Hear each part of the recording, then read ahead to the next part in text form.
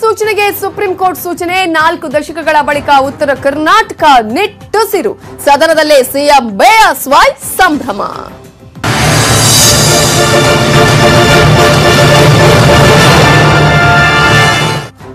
4 ದಶಕಗಳ ಬಳಿಕ ಮಹದಾಯಿ ಕೃಪೆ ಈಗ ಕರ್ನಾಟಕದ ಮೇಲೆ ಬಿದ್ದಿದೆ ಉತ್ತರ ಕರ್ನಾಟಕದ ಕೂಗಿಗೆ ಅಂತೂ ಇಂತೂ ಮನ್ನಣೆ ಸಿಕ್ಕಿದೆ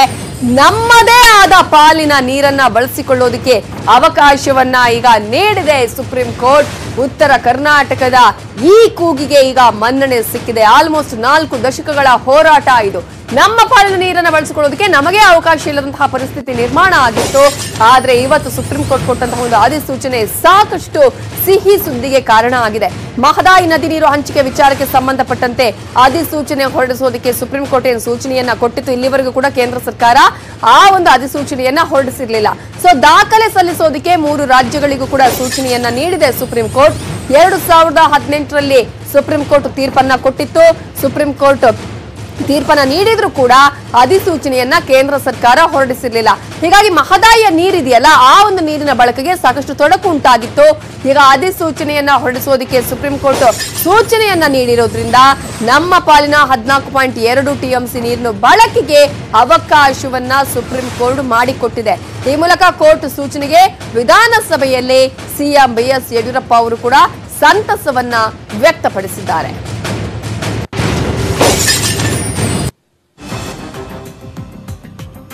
4 ದಶಕಗಳ ರೈತರ ಹೋರಾಟ ಇದು ಉತ್ತರ ಕರ್ನಾಟಕ ಭಾಗದ ಸಾಕಷ್ಟು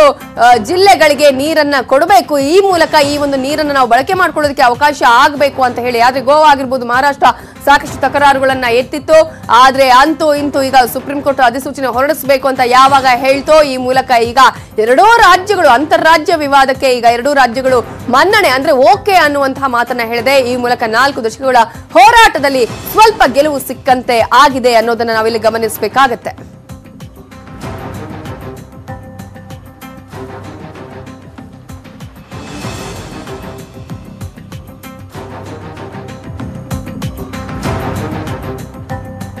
ಇದೇ ವಿಚಾರಕ್ಕೆ ಸಂಬಂಧಪಟ್ಟಂತೆ ಸುಪ್ರೀಂ ಕೋರ್ಟ್ನ ವಕೀಲರು ಏನ್ ಹೇಳಿದ್ದಾರೆ ನೋಡೋಣ ಇದರಿಂದ ಏನಂದ್ರೆ ನಮಗೆ ಏನು ಸಿಕ್ಕಿರುವಂತ ನೀವು ಇವಾಗ ಅಫ್ಕೋರ್ಸ್ ಏನು ಸಿಕ್ಕಿದೆ ಅದರಲ್ಲಿ ಖುಷಿ ಇದೆ ಸ್ವಲ್ಪ ಖುಷಿ ಇದೆ ಆ ವಿಚಾರವಾಗಿ ಅದನ್ನು ನಾವು ಉಪಯೋಗಿಸೋಕ್ಕೆ ನಾವು ಏನೇನು ಅಡಚಣೆಗಳಿದ್ವು ಇವಾಗ ಅಡಚಣೆಗಳನ್ನು ಹೊರಡಿಸಿದ್ದಾರೆ ಅದು ಇವಾಗ ಅಡಚಣೆಗಳಿಲ್ಲ ಶುರು ಮಾಡ್ಬೋದು ಕೆಲಸ ಶುರು ಮಾಡ್ಬೋದು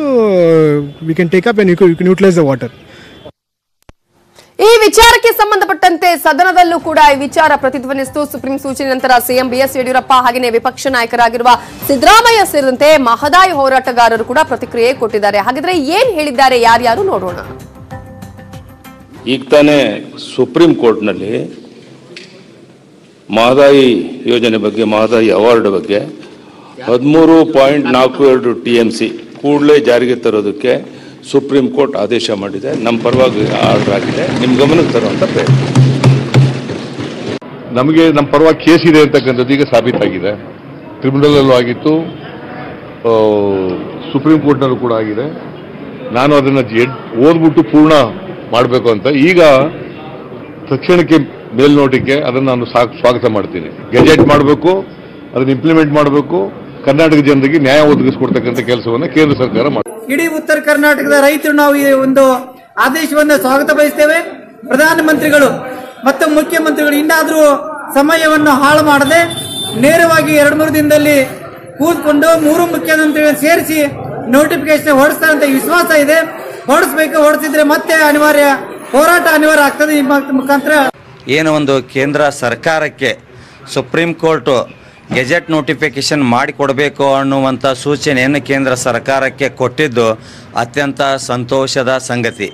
ಈ ಕರ್ನಾಟಕದಲ್ಲಿ ವಿಶೇಷವಾಗಿ ಉತ್ತರ ಕರ್ನಾಟಕ 4 ಜಿಲ್ಲಾ 11 ತಾಲೂಕಿಗೆ ರೈತರಿಗೆ ನ್ಯಾಯ ಒದಗಿಸಿ ಕೊಟ್ಟುವಂಥದ್ದನ್ನು ನಾವಿಲ್ಲಿ ಕಾಣಬಹುದು ಈಗ ಚಿಕ್ಕ ಬ್ರೇಕ್ ತಗೊಳ್ಳೋಣ ಬ್ರೇಕ್ ಆದ್ಮೇಲೆ ಇವತ್ತು ಸದನದಲ್ಲಿ ಸಿದ್ದರಾಮಯ್ಯ ಅವರು ಯಾವ ರೀತಿಯಾಗಿ ಸಾಕಷ್ಟು ವಿಚಾರಗಳನ್ನ ಎತ್ತಿದ್ರು ಸಾಕಷ್ಟು ವಿಚಾರಗಳಿಗೆ ನಗೆ ಚಟಾಕಿ ಹಾರಿಸಿದ್ರು ಅನ್ನೋದನ್ನು ನೋಡೋಣ